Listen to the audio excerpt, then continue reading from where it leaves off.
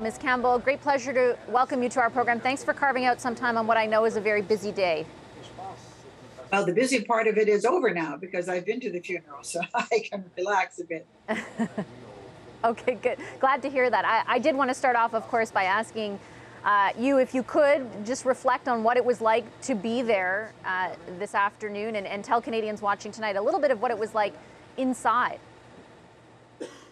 Well, first of all, Canada had one of the largest delegations of the Commonwealth countries. So not only our delegation of former governors general and prime ministers and distinguished Canadians of Order of Canada winners, Indigenous leaders, we had a lovely group, but quite a number of the Canadian forces were there to participate in some of the processions. And of course, the procession leaving the funeral was led by 4 Mounties on horseback. So we had a presence for Canadians.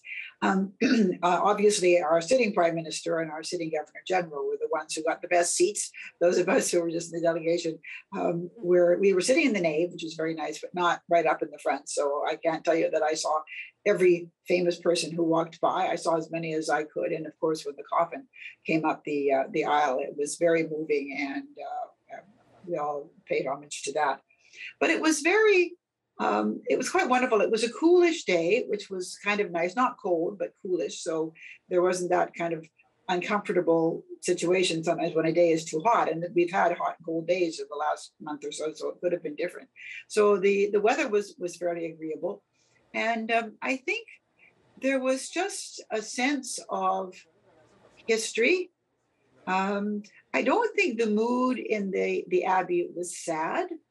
I think it was somber and a great sense of a turning point in history, particularly when you saw the leaders from around the world, et cetera. You realize that this marks a particular point in history where a lot of things are happening, a lot of things that resonate with things that happened in the Queen's life, going back to her youth at a time when one of the world's worst conflicts the world has seen, and now here we are again with conflict looming in a very frightening way. So there was a sense that this was a kind of turning of the page into a new era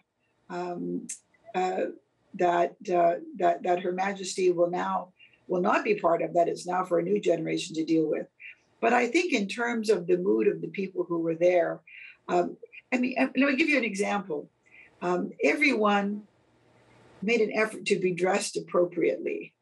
I could joke about that. I got a new hat, and I'm not a big hat, but I had this wonderful hat that I went to wear.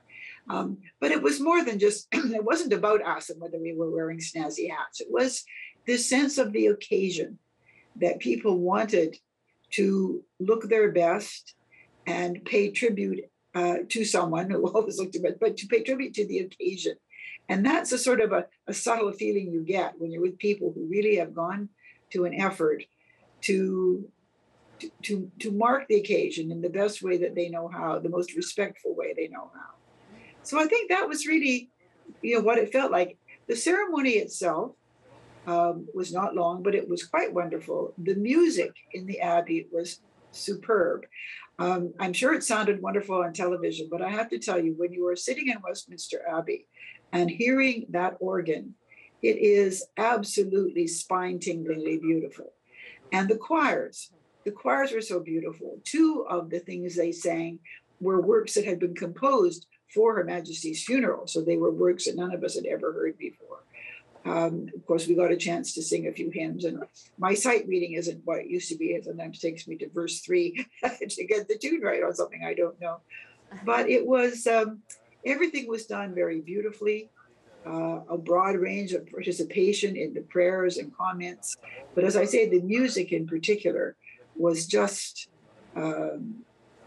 as fine as it could possibly be, and a great tribute to the Queen. I think she chose the hymns, but it was quite wonderful to have new compositions. And that, again, was a wonderful reflection of her, that her funeral would have something new that would cultivate new artists.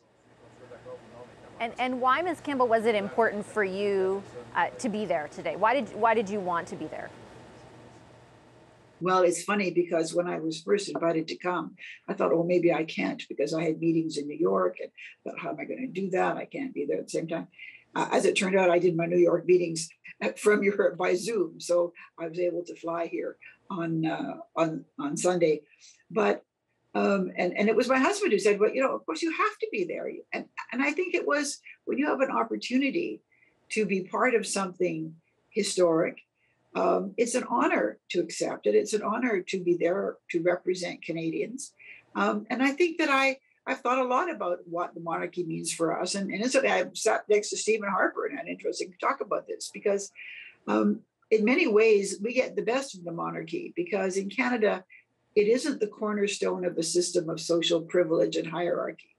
And we have made that institution work for us by using it as an opportunity to highlight distinguished Canadians of all kinds, the diversity of our society. So we ask distinguished Canadians to take on this very difficult role of acting on behalf of our head of state, to do all the ceremonial things and some constitutional responsibilities. And so it's become a very Canadian thing. And at the provincial level, the same thing with our lieutenant governors. So the people who have fulfilled these roles have been a wonderful array of Canadiana.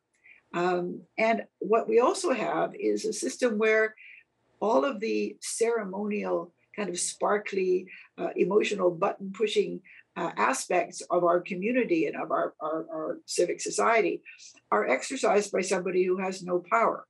So we can still yell and scream and rail against our politicians. There's nothing unpatriotic about that because the person who is pushing the patriotic buttons and gathering us in that broader sense of a citizen community has no power. So we can respond to his or her blandishments to participate in it without worrying that we are in any way serving some kind of narrow political interest. So we have, in many ways, the best of the institution in Canada because this is done, the functions are performed by distinguished Canadians, but we are linked to this ancient monarchy, which I think we're looking at it evolving and changing. And its last incumbent, having served for 70 years, now leaves a successor to find new ways and new responses to some of those traditional challenges.